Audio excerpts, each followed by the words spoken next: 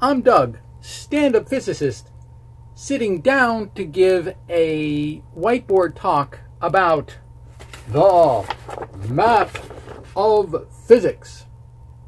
This was done by the Domain of Science channel fellow. I highly recommend that you stop watching my video and watch this one if you haven't already, or maybe even watch it again.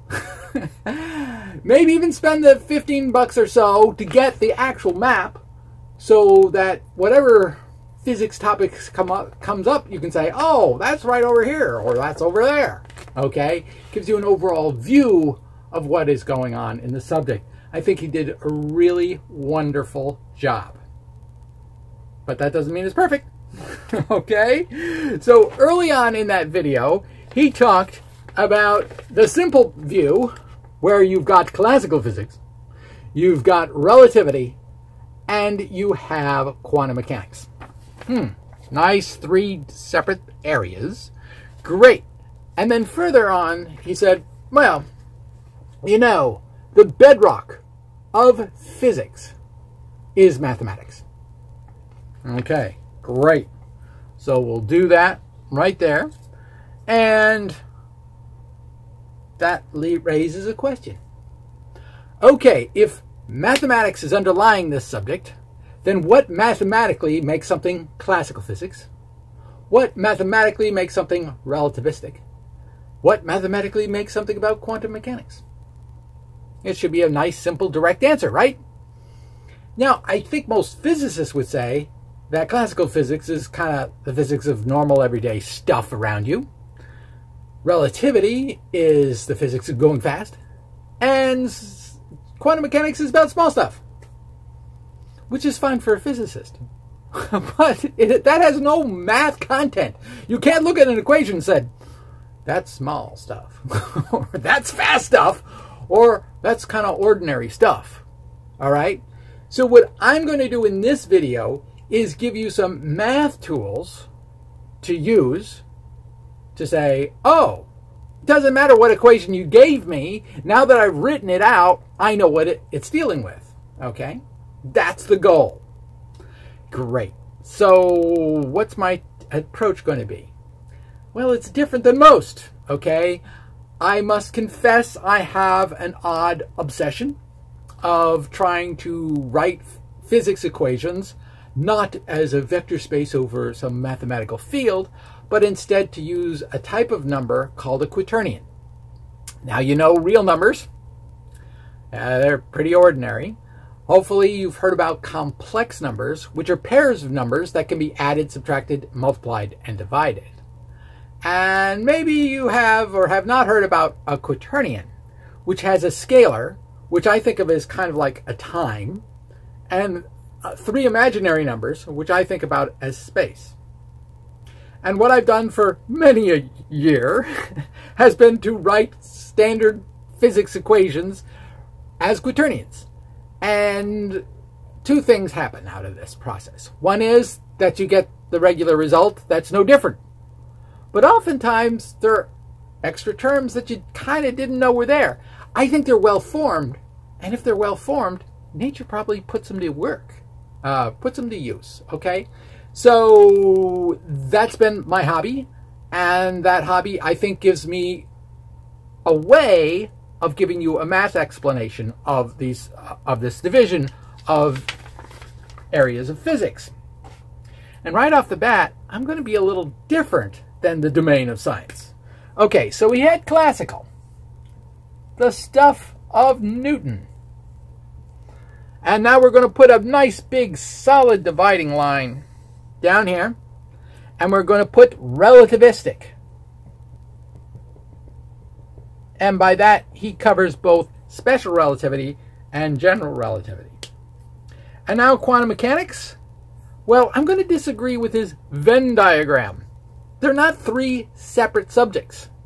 Instead, there's an overlap. So I'm going to actually put a dashed line here. And I'm going to put down here quantum mechanics.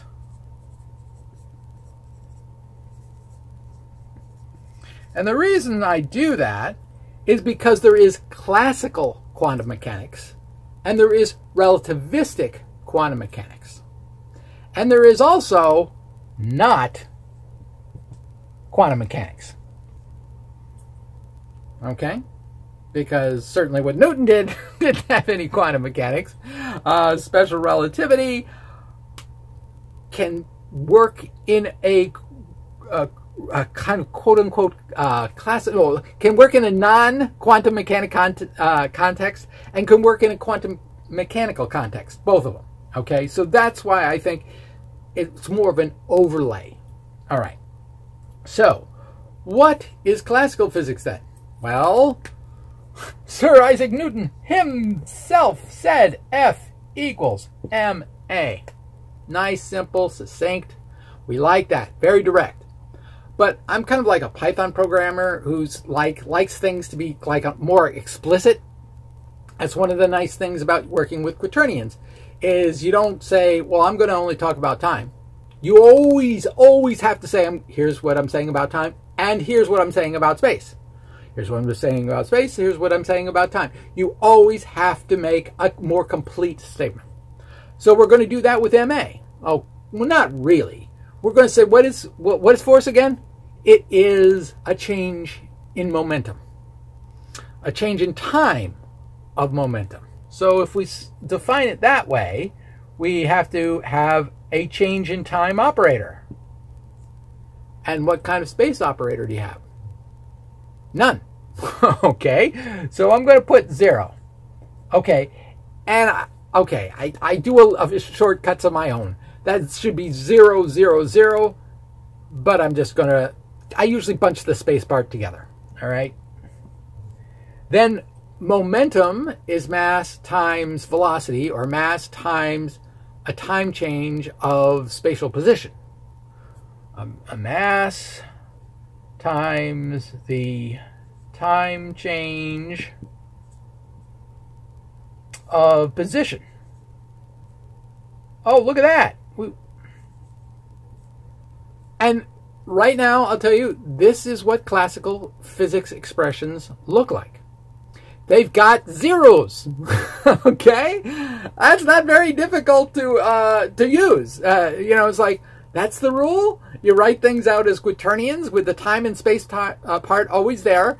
And then if you got zeros, you got a classical expression. That's it. I taught this to my mother-in-law. She gets it.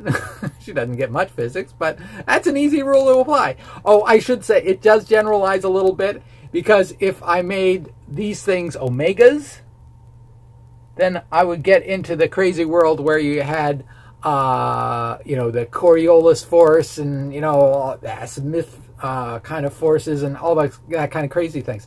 So you can have constants in there. It's just that you're treating the time operator or whatever differently from the space. Once you do that, even one time, that is when you say this is a classical expression.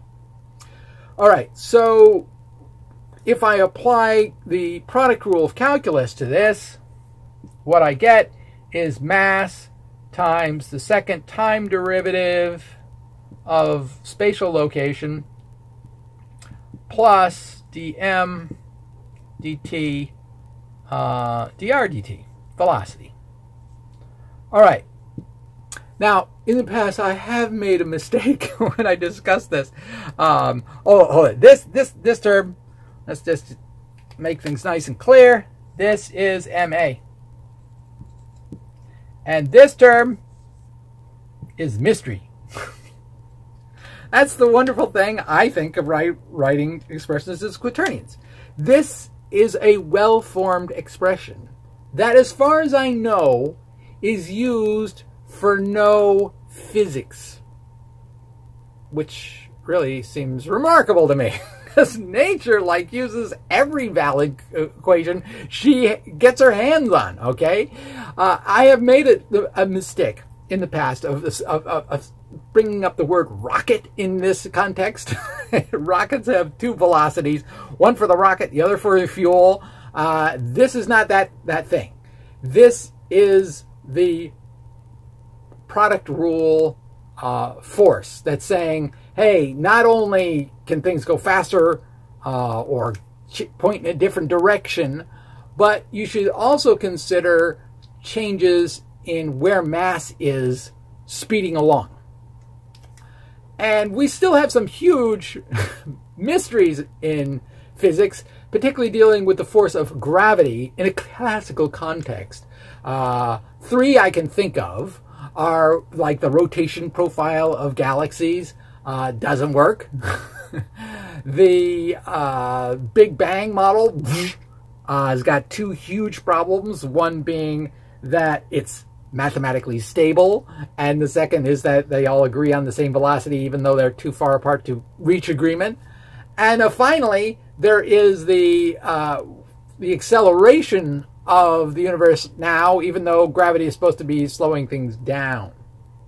These are strange birds, okay? And this isn't really relevant to this talk so much, but I love that product rule term, and you know, I dream that maybe someday it'll solve a huge problem instead of just being this math artifact that just shows up when I write Newton's work using quaternions. Okay, so that says that if I'm going to go relativistic, I got to treat everybody as equal. Okay, so let's do that sort of thing. If we do that, then we start with a, let's take a time operator.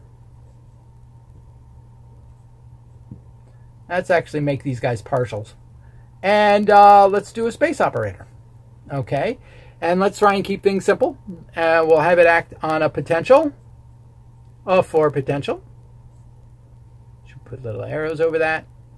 And when we do this, we use the rule for multiplying quaternions together, which is first minus last for the first term, and then for the three other parts, it's outie, innie, cross product.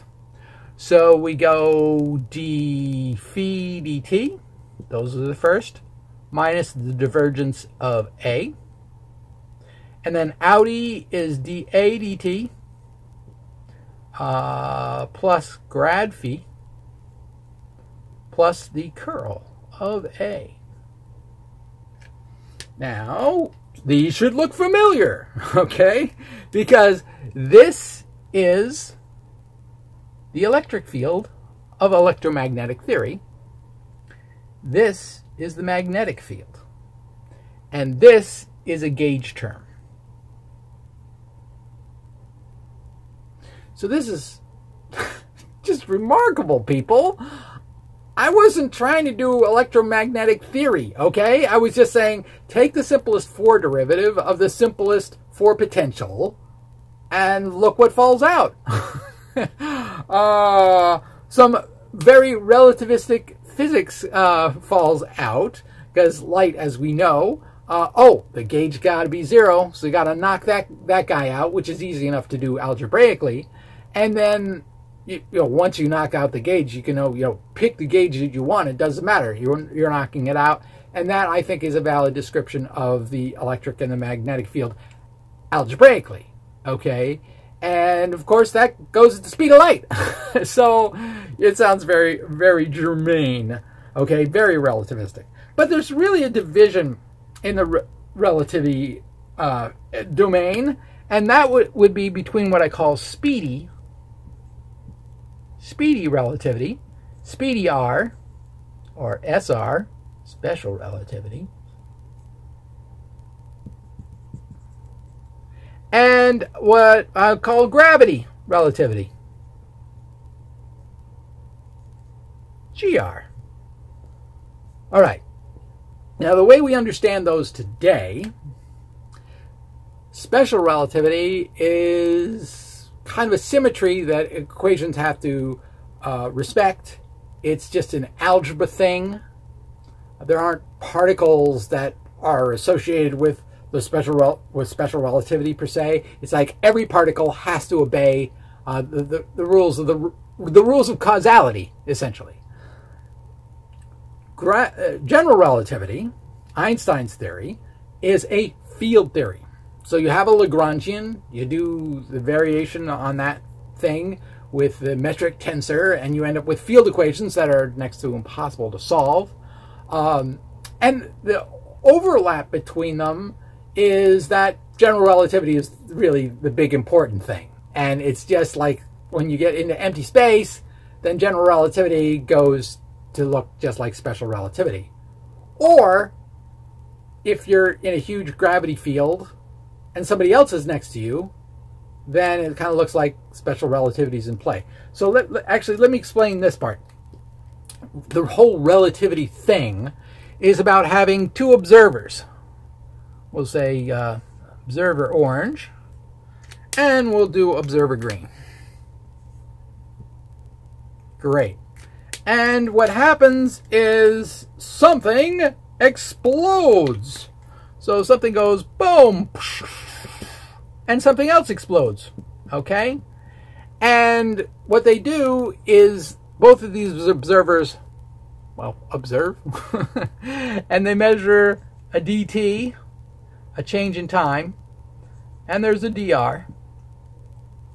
And I must say, I must admit something. I'm writing these as little differential elements, so we have to think about these things blowing up really close to one another, and then you have to worry about what do you mean by really close. And I probably am not the person who's ever going to like bring this to a professional context and sell the idea, but I can explain it to my level of precision, as it were.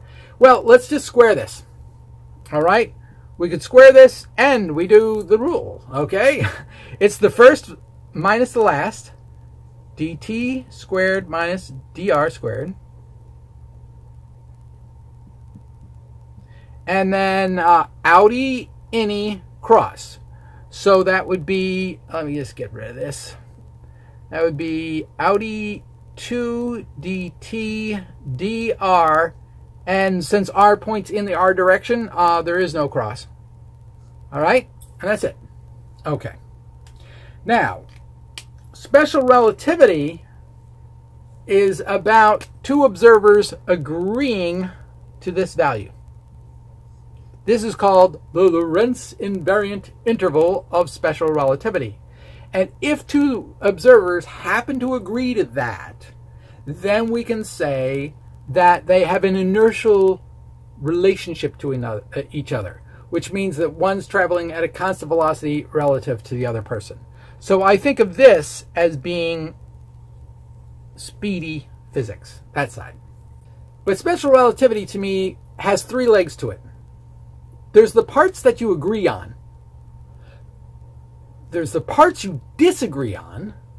And then there are rules for transforming between these two.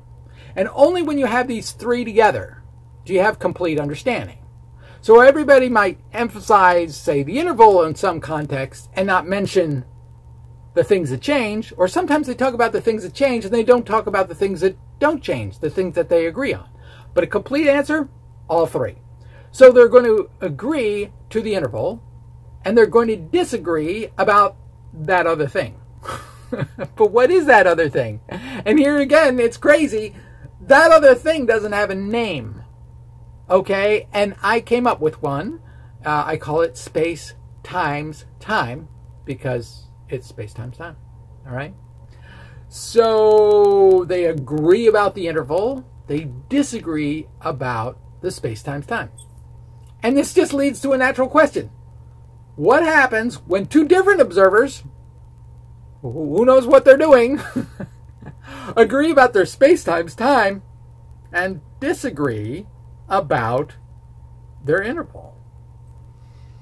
Well, the only place I know where people disagree about intervals is if people are in different locations in a gravitational field. You know, if you go up in a gravitational field, you're going to say, oh, gravity isn't such a big deal. My heart can beat a little faster. And my ruler gets a little bigger. Those are actually opposite effects. And they approximately cancel in general relativity. And so it became my hypothesis that if two people agree about their space times time, that will explain how gravity works. And so far, why don't we say I haven't convinced anybody of this, okay? It's going to be darn difficult for me to formalize how I have to discuss this for professionals to buy on. Okay, that's just the facts. But I can show, it's on this t-shirt. Okay, this is the light cone of special relativity, and everybody absolutely agrees about that. The dark, and it means that, you know, if you go on these hyperboles, it just means that's a real value that you're agreeing on, but you're going at different speeds. And if you rotate that by 45 degrees, you end up with this thing, where we have hyperboles again. Most excellent.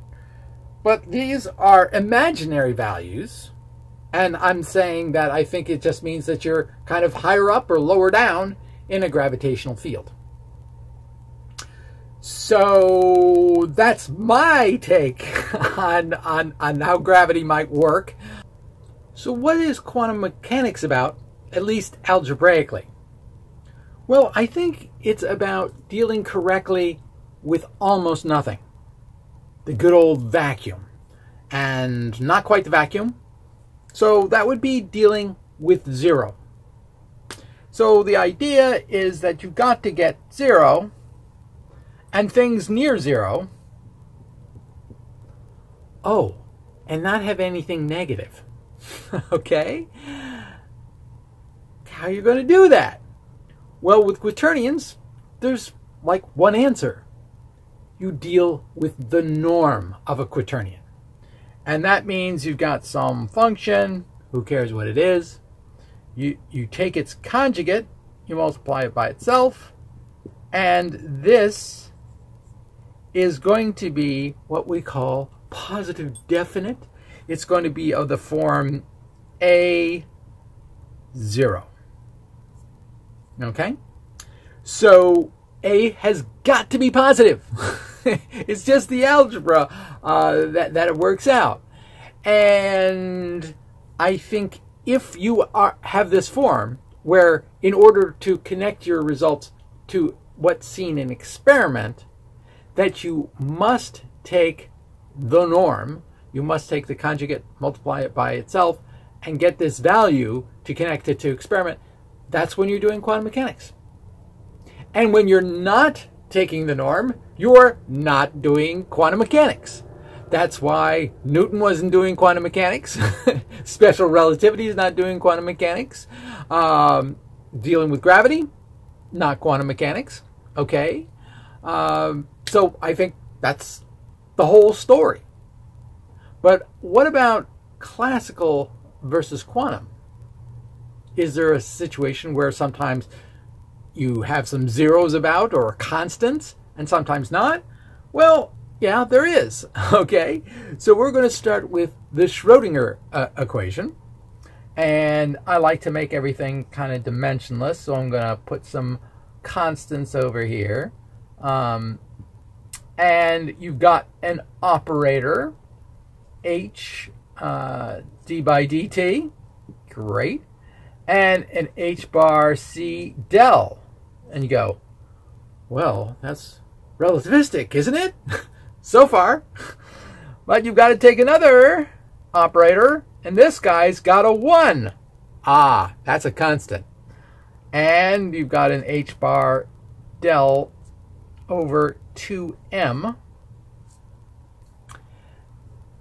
And this is yet another case where physicists want the smallest thing they can work with productively, which of course is the Schrodinger equation. But this sort of thing creates 3 other derivatives kind of in the phase. And apparently you can do a heck of a lot of physics without dealing directly with the phase. But I have a feeling that sometime in the future, quote unquote, people will make something out of that. But until then, what you do is you take this whole thing and repeat it. So I'm going to go plus. I'm not going to write this out because it just takes too much effort. But it's those 2 terms again. And then you take the conjugate of that. and that will wipe out the mixed time, the space sort of derivative. That's one of them. This is another one that would go into the phased stuff, but apparently you can do a lot of productive physics without it. Now this whole operator thing acts on a wave function, and that happens to equal, again, my constant sort of thing, a scalar potential, no vector potential, acting on phi. All right.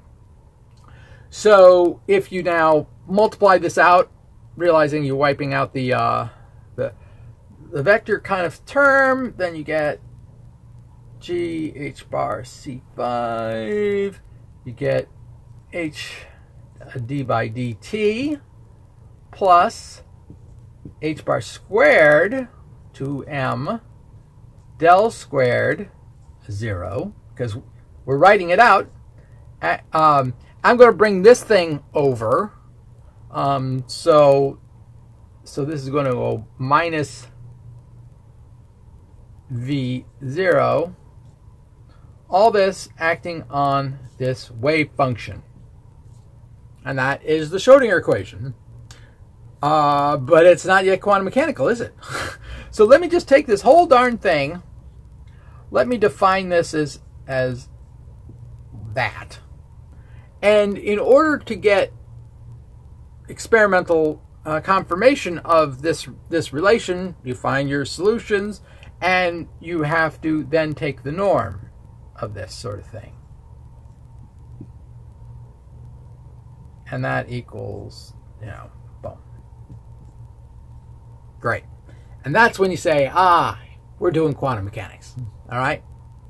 So what would relativistic quantum mechanics have? Well, here's a derivation I do, which is very similar to the Klein-Gordon equation, except it's off by a sign, which means my expression is wrong. I'm doing this one just because it's kind of super easy to explain, and it'll be interesting to hear, professionals, if we can get them, to comment on this sign issue. Okay, so let's start with something completely kind of relativistic, the energy momentum relation, where what we do is we square it up. So that equals E squared minus P squared, and we get this 2EP term. And this turns out to be the mass squared. All right, great. So to take a relativistic kind of expression and kind of put it in the domain of quantum mechanics, you kind of substitute operators in for these things that are normally thought of as just like numbers. So I'm going to put in here, my units. That would be a GH bar C5, which turns out to have units of time squared. And I'm going to go d by dt. That has units of per time. And then we go C del, units of per time, squared, acting on a wave function. Oh, I should also say, these wave functions today are always complex valued. And it's one of these things that's like too big for me to ever imagine doing, but I imagine a day when quaternions could be quaternion valued wave functions could be used, because they actually have complex values as a formal subgroup. So if you really insist on staying with complex valued, you can take the quaternions and just say, I'm restricting it to a place where the imaginary part doesn't move around a lot any. And so go ahead and do that. So at least at the beginning, you can use just quaternions constricted to kind of a complex domain.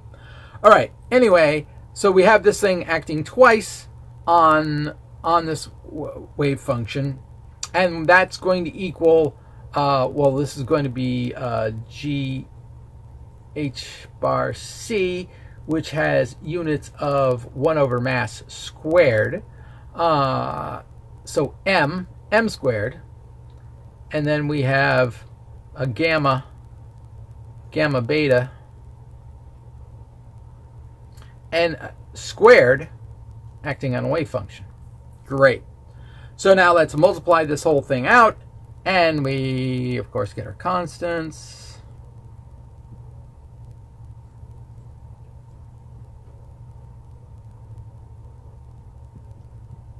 And we get our mixed derivative term, which absolutely nobody ever uses, as far as I can tell. Let's put a C in there. Acting on the wave function. And I'm going to bring these guys over here. So this is a minus.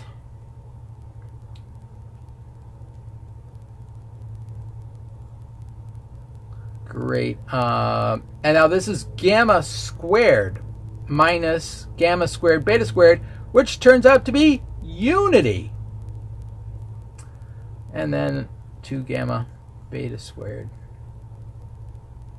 Well, actually, so I can take all this operators, take this whole thing, acted on phi equals 0. Now, in the Klein-Gordon equation, these two terms have exactly the same sign, and that's not the case here. So this is not the Klein-Gordon equation. This is something different. I'm not sure what it is. That often happens to me. I certainly don't know what these phase kind of things are. I'm pretty sure nobody uses them. They kind of like this constant thing showing up. This is just a little bit more complicated, but it's well defined, and that's my biggest defense out there. Is I say, well, it's well defined, therefore nature probably uses it. We don't use it today, but that is the limitation of what we've done so far. So anyway, what makes it relativistic is all those terms are being filled in. Okay, and so again, if we call this whole darn thing, use that letter, multiply it by its conjugate, then what we end up with is this sort of thing. And this will be the kind of thing that you can connect to experiment, because it's not this probability amplitude, it's the actual probability of finding a particle in a particular situation in a particular time. All right? So now we've got the complete set of mathematical rules for figuring out where something belongs in the map of physics. So the mathematical rules are, if you write everything out as a quaternions collection of operators, if there are any constants in there, or if time is not being treated exactly the way space is, then you're in classical physics. And I should say there's probably gradations of this sort of thing. Newton was as classical as you can be. He had 3 zeros. But if you have just one, it'll be less kind of classical, semi-classical or something like that. If you fill out everything, you're relativistic. And then for quantum mechanics versus non-quantum mechanics, you say, to connect to experiment, do you have to take a norm? If the answer is yes, then you're in the domain of quantum mechanics. If the answer is no, then you're not in quantum mechanics. Just that simple. All right. Thank you very much.